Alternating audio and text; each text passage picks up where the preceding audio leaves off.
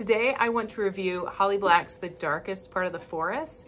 And the reason I want to review that book is because I've been seeing Holly Black's name attached to a lot of books that sound good to me. They fall, in fantasy and in topics that I think I would enjoy.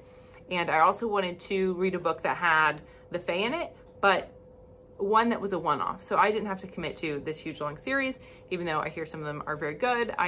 I'm just not ready for that. I have other series that I'm trying to work on right now, and I'm still super mad at Patrick Rothfuss because I write. Anyway, if you know, you know. Not thrilled, even though it's excellent books. So, The Darkest Part of the Forest. I think Holly Black does an amazing job of, if she puts a detail into the story, she brings you back around to that story or to that detail. So there are all sorts of things throughout the book that she'll mention, and like, oh, that's a cute detail, or oh, that's interesting, or yes, that this adds to the story. But it adds to the story in more than just adding atmosphere or backstory. Like it comes back. Sounds like my cats are getting in trouble. So I really enjoyed the way she did that. It really epitomized the, if you show them a gun in the first act, then somebody better shoot it by the third act. She did an excellent job at that. And I thought she did a good job of writing a great setting, very atmospheric. The town that the story takes place in is, a town in the US, and it just happens to have fairies. So the fairies are real in this town. They leave the townsfolk alone for the most part, except for some things. And then you'll kind of get into what the most part means into the story, and that it plays into that.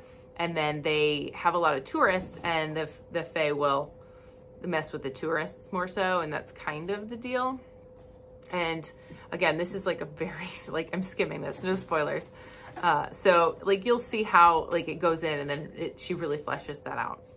And the main characters are, there's one main character. It's really the girl. But her brother plays pretty strongly into it too. There's some romance in the book. There's, a fairy boy in a unbreakable glass coffin in the middle of the woods. There's magical swords.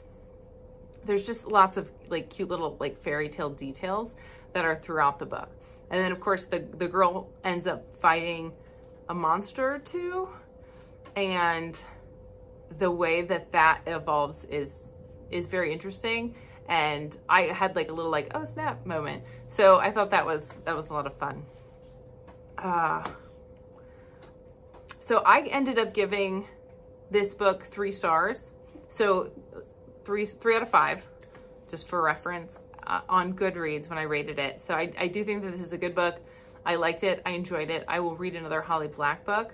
I have heard that her books are very different in tone. So if you like one, you might not like another one, but the writing was really good and the story was a lot of fun. So I'm willing to risk it. Please let me know if you have a favorite Holly Black book and what it is, and if I should be reading that next, if I should move it up.